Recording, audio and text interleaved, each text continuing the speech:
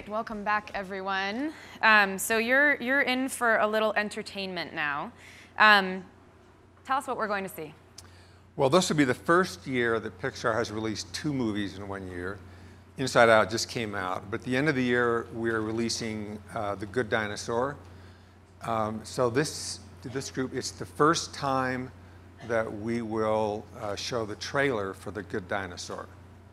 So, and I should just preface with saying that you should put your cell phones away because this is the honor system now, but you're not allowed to record per Pixar rules. So I'm going to be the bad guy and let you know that. Let's see it.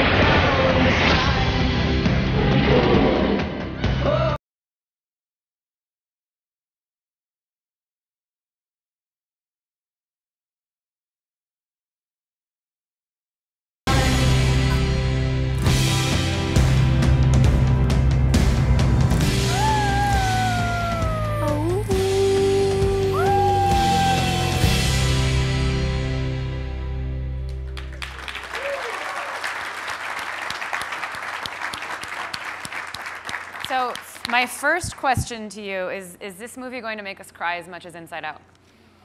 How many of you have seen Inside Out, by the way? Raise your hand. Quite a few. Well, I don't know. With every one of our films, we do try to touch an emotion, but we don't try to do the same emotion each time. But we try to connect with something, and there's a complex array in every one of us, and our belief is that's how you make a good movie. You should touch something, but we don't want to repeat ourselves. So this film is entirely different than Inside Out. Well, the one thing you do repeat is this kind of adherence to perfection, and you've actually said that, or Pixar has said that quality is the best business plan. Can you talk about the process? Because you have a lot of people in the room, I'm sure, who try to get their software out very quickly to iterate rapidly. You guys spend a long time on each movie. I mean, Inside Out, that was a multi-year process with several delays along the way. Same with this movie. Can you talk about the process? Yes. First of all, we have to iterate internally, because once you release the film, you can't actually go back and fix it. Right. No software updates. No software updates. And we will sometimes do major restarts. And it's very painful. It's extremely costly. But we would rather face the failure internally rather than release it that way. But the thing we start with is we require of all the directors that they go outside to someplace new and they bring in something that they didn't know about. The temptation is, if you see somebody else successful, in the film business and, of course, in technology business, then you think, I can make the processes better and cheaper, and I can do a better job. And so you're in that kind of competition, but essentially it's derivative work. And that's actually frequently a successful strategy, because companies do make money doing that. But this is not what we want to do. So for you, just because something works actually means you shouldn't do it again. That's right. Personally, I think of risk as coming in 3 different phases, whether it's technology or building a team or the idea. And the first phase is to decide what the risk is. So with a movie idea, some of them are low commercial risk. They're still hard to make. They're all hard to make. But doing Incredibles 2 is low commercial risk. Doing a Ratatouille, a rat that wants to cook, or Inside Out, this high commercial risk. These would fail the elevator test. And no matter how successful Up is, you'll never sell a lot of toy walkers. So and it's the same with technology. Sometimes we'll take big risk on technology, sometimes small. So that's phase 1. Phase 2 is working out the consequences of the decisions that we made, because a lot of our decisions don't work out. So that's where the internal iteration comes in and fixing things. And then phase 3 is lock and load, where while we can still have big surprises, we do not intentionally introduce new risk. So the upfront part is that we want to do something which is new, original, something where there's a good chance of failure. And sure enough, we fail all along the way. That is our process. So last year, you actually didn't release a single Pixar movie, right? That's correct. And that was the first time in a long time that you hadn't done that. The first time, I think, since you were acquired by Disney. Am I right? Well, since being acquired by Disney, that's right. Now, we have had films before that have had restarts. We've had 3 complete restarts before. For which movies? Toy Story 2 was a complete restart. Ratatouille was a restart. We had one other film. It's the only film that we've ever started that we didn't complete. So this is our Inside Out is our 15th film. We had one that we didn't complete. And what we did was, since we always finish it, we went to Pete Docter and said, we'd like you to restart that movie. The movie was Newt. And he said, okay, I'll do it. And he came up with an idea. But he said, as long as I'm restarting, I have an idea which I think is better. And it's about emotions inside the head of a little girl. So we agreed it was a better idea. And then what else do we restart? Oh, then this movie. Actually, Good Dinosaur. Restart. Yeah. So what was the hiccup with this movie? Well, it's not so much a hiccup as when we start making a film, we start with the passion of a person. They build a team around them. And the only thing we have to go on is how well that team works together. Because when they put together the first version of it, it always sucks. And I don't mean this in the sense that we're being modest or self-effacing. I mean it in the sense that it sucks. Always. Yeah, they've always sucked. And so you go through and you try to fix it. And what you're doing is you're iterating and trying to fix the problems, and the people who know how to fix the problems getting together on a regular basis to help the director. And sometimes the team doesn't gel, and they begin to lose confidence. And at that point, we have to make a change and sometimes do a restart. We always have to do some setback or reset. And we just never know how big it's going to be. So, and some people might not know, but Ed wrote a book basically on culture called Creativity, Inc. You started out as a technologist, and your dream was always to create a computer-generated animated movie, right? Completed that. Can you talk a bit about your approach to culture and sort of how you've driven that, not only at Pixar, but also at Disney at large, now that you run both studios, help to run both studios? Well, at Pixar, at the time we were failing as a company, the thing I observed is that there were successful companies in Silicon Valley, and they were the companies, the equivalent of like Google and Apple today, but at that time it was Sun and Silicon Graphics and so forth. And what would happen is the companies would be very successful. They go public, they get their pictures out of magazines and so forth, and then they'd fall apart. They do something really stupid. Not that there's anything wrong with that, the magazine side. Well, no, Good. but it's part of a process. What happens is it leads to a delusion. And the delusion is that our success makes us draw a lot of wrong conclusions. In other words, we draw the simple conclusion that what we're doing is right, so I'll keep doing that. And a lot of those conclusions are actually incorrect or they're wrong because we don't fully acknowledge the things that we can't see in this process, either random events or contributions by people.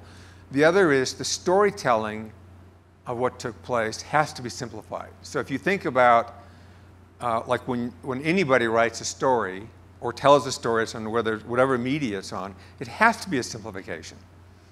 Well, at some point, the leaders of the companies begin to believe the simplification. All right, this is not good. So at that time, the question was, if we were successful, would we fall into this trap? And when Toy Story came out, then I could begin to see the process apply to us. And so the cultural question became, how do we avoid that trap? So we've gone through various phases, fallen off cliffs, but trying to at least be self-aware about the traps that we saw others fall into, including the traps we saw Disney fall into. And which meant there's a lot of angst, a lot of existential things that are happening all the time. And they still continue to this day. So you can't help but, after you've had a lot of successes, to have new people come in and feel this incredible burden on them when they're now working with their legends. 9 years ago, Disney bought Pixar, and they put Disney Animation under us.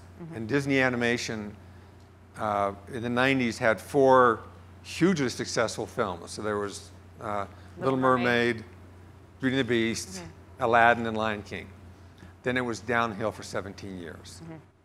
So when we came in, they were demoralized, they were dispirited, and they were failing as a company. So this is this great opportunity. Can we take these ideas and apply them to a group that was fundamentally broken and see if the ideas work? And so we decided to keep them entirely separate. They're not allowed to do any production work for each other at all. And so we explained the principles in about 4 hours. They all nodded their heads in agreement. This all makes perfect sense.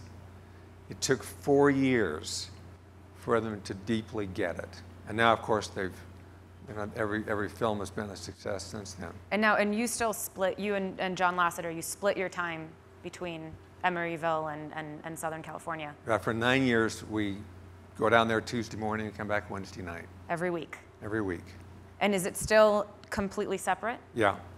We do have a couple of areas of sharing. One was with technology, and we were very careful about this, and it's a principle trying to spread across Disney.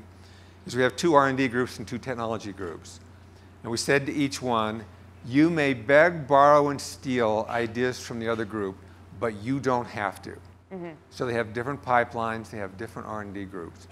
But because they don't have to take anything from the other, and they respect each other, they get together and they openly share, and they take whatever they want, knowing they don't have to. So it's created a great sharing. But we've got 2 different groups taking different approaches to the problems, and we are stronger for it. And what about Lucasfilm, which is also obviously owned by Disney and where you actually started the technology for Pixar, right? Do you guys have the same kind of collaboration with them where you can beg, borrow, and steal? Yes. So once they were acquired, we went to that technical group, which is very strong. They're obviously in the effects area, and they're part of this conference every year where the 3 groups come together. Got it. That must be a lot of fun. Talk to us about what the brain trust is. This is something you started at Pixar and that now exists at Disney Animation as well. Can you explain it? Yes, and the truth is we came upon it accidentally because our first 5 people were pretty phenomenal. And so we took the principle of how these guys work together and we applied it to other groups, and it didn't work. So then we had to go back and figure out, okay, what is it about this group that was working that didn't work with other groups? And from that, we came up with some principles which we do apply, and this is what we took down to Disney. Now, when you talk about the brain trust, it's not a group of people that exists all the time. It's what we call the group that come together to solve a problem, usually for meetings after we viewed what a film is, or a 2-day offsite. And it operates under 4 principles. One of them is that nobody can override the director. All right, so basically we remove the power structure from the room. So John's notes or my notes, we can't override the director. Now, it's easier said than done because people will sometimes defer to what they perceive the power structure to be. But it's a conscious effort to not have that. The second is it's peer-to-peer. So that it's filmmaker talking to filmmaker. It's not boss talking to filmmaker or boss talking to employee. The third one... But you can't override the director. Well, it's because the director it's their project. It's his or her project. All right, they're the ones who are responsible. The reason we have to remove the power structure is if they know the group can override them, then they will enter the room in a defensive posture. And that will make it so they don't listen. By allowing them to say, no, the choice is really yours, they then can come in, because they're highly exposed, and then they can listen. And they will treat the comments as comments to help them. The third principle is that they all share in each other's success. They have a vested interest in each other's success. And the last one is just that they give and take honest notes. And so those are principles. Now, we don't always live up to them, because it's hard to do. Which is the hardest one? I would probably say the power structure one. But there are consequences of that. What it does is you kind of pull back from the honest notes. Now, we usually do live up to them. That's why the films are pretty good. Every once in a while, they're just flaming disasters. We have to reconvene with a smaller group because those things get in the way. They're subconscious things. People can't help themselves. Every once in a while, magic happens. And by magic, what I mean is there's the loss of the ego in the room. And what you see are ideas going out. It doesn't matter whether they're bad or good. Nobody's clinging to them. They're just focused on the problem. And almost every film has one of those times, usually a 2-day offsite, when the magic takes place. And you can't, because we don't record them, right? All you can do is say, oh, it's an amazing event when it happens. Can you give an example of a particular movie where the brain trust really kind of forced a director to completely change their mind or influence them to change their mind on something pretty major? Yeah, but again, as you pull back, it's not force, but the influence is there. This is when the magic happens. So Frozen is an example of that. So Frozen actually is a project that's been around Disney for many, many, many years. And then somebody came in with an idea with it, and it wasn't quite gelling. So the issue is you had this queen, was she a bad queen? Initially, she had an army of bad snowmen. Oh, Olaf is much better. Oh, yeah. So there were all sorts of problems. And so how bad was this queen? And, you know, and it was a sister story, but it wasn't working. So we had an offsite when all of a sudden everything clicked. And there was just this realization about what it was really about, and the whole thing turned on itself when you walked out saying, okay, now we've got a movie, now we can see it. And until that point, we didn't have it. And if you don't have those points, that's when you sometimes have a restart, because you never know if you're going to find that point, in which case you say, okay, I give up, I have to restart. We'll take questions from the audience in just a minute or two, by the way.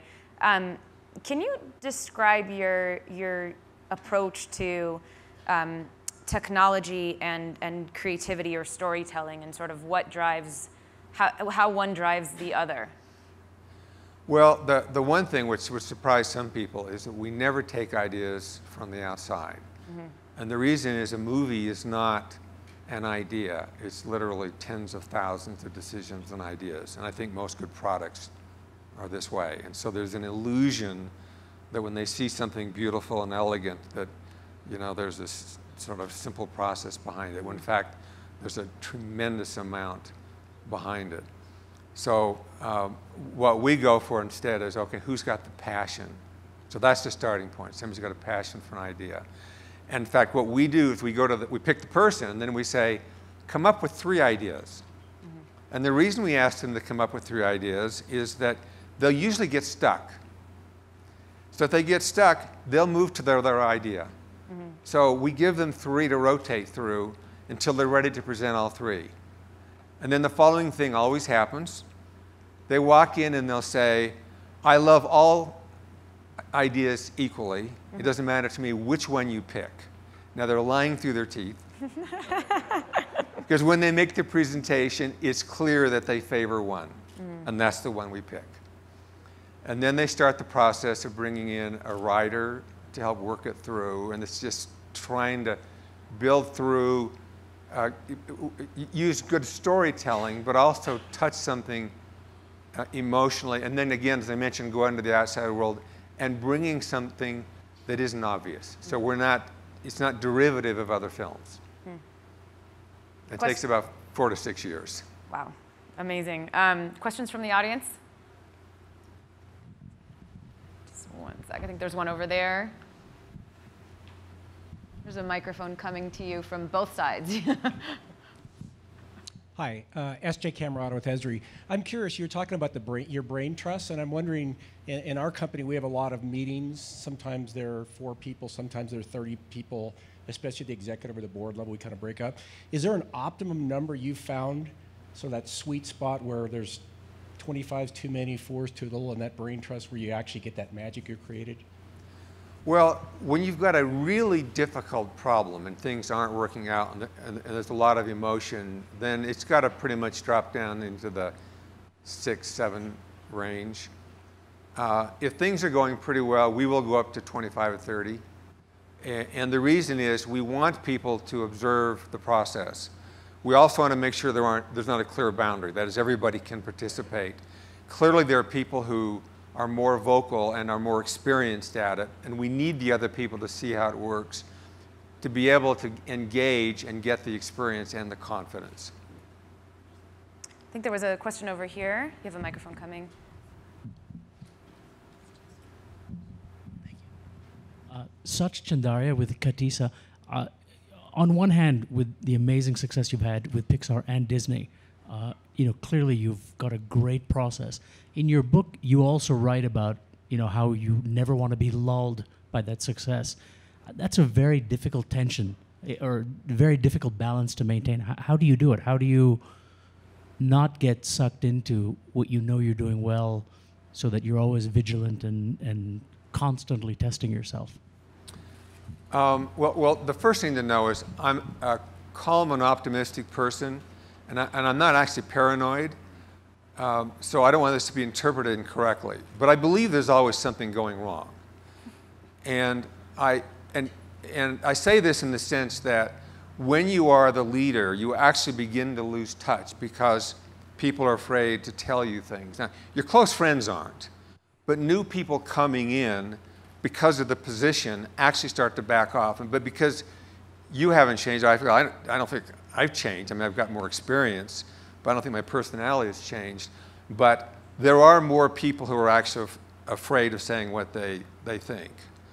Afraid maybe is too strong of a word, but they hold back, they're respectful.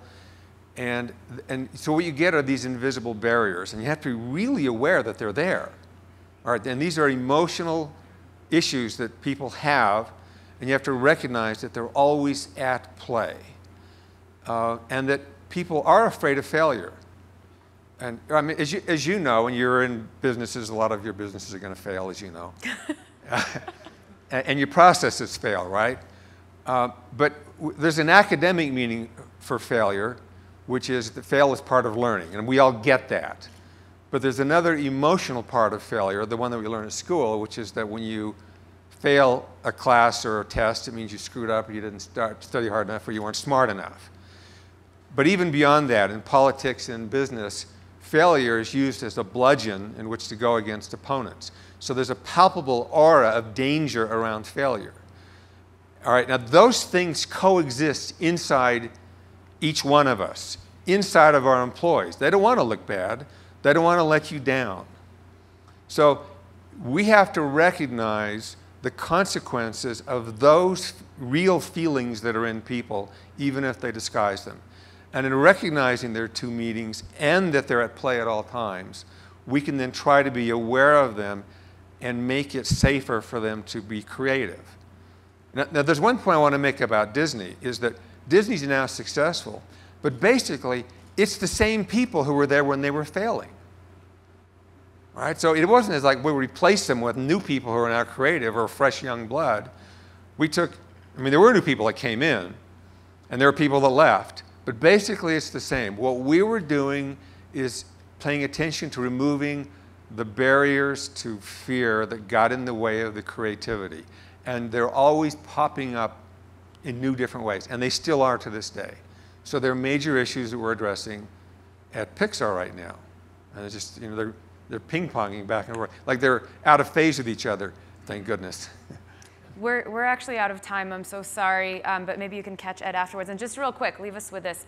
What is your favorite movie that you've worked on? You said that earlier that people who say they don't have a favorite are lying through their teeth, so give us yours. Well, okay, there's the cheap answer, which is, it's like being asked, what's your favorite child, right? And you know that you can't say, right, for obvious reasons. And the real answer? So the real answer is, the films don't mean the same thing to me. Because I watched them being made, and I watched the disasters, and I watched the turnaround, then they are part of the film. And so I look at those and say, Toy Story 1 meant something to me because we figured it out when none of us knew what the hell we were doing. Toy Story 2 was a complete meltdown where we did a restart. Ratatouille, you know, watching genius at play where we took a bad idea and all of a sudden made it brilliant. Every one of them has a different story. So that's why I actually can't say the favorite ones, because they're all these tremendous learning experiences that don't mean the same thing to me as they would to the audience member. All right. We'll I'm still lying through my teeth. Yeah, you totally are. Thank you so much. All right. Thank you. Thank you.